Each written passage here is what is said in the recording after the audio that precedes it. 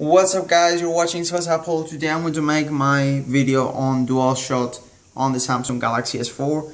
As you can see, if you don't know what is dual shot, it actually uses the front facing and back facing camera at the same time to record video or take a picture, and you have different types of effects you can apply on this box.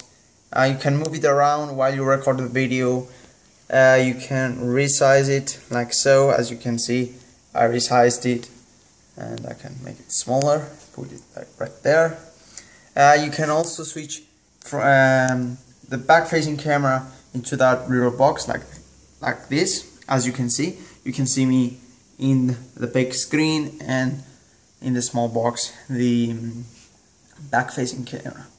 So let's go ahead and go back, and you can disable the feature and still record your video in 1080p HD. So thanks for watching guys, I will catch you in the next one. Make sure you subscribe for more the tech videos and of course more with the Galaxy S4, and I will catch you in the next one. Peace.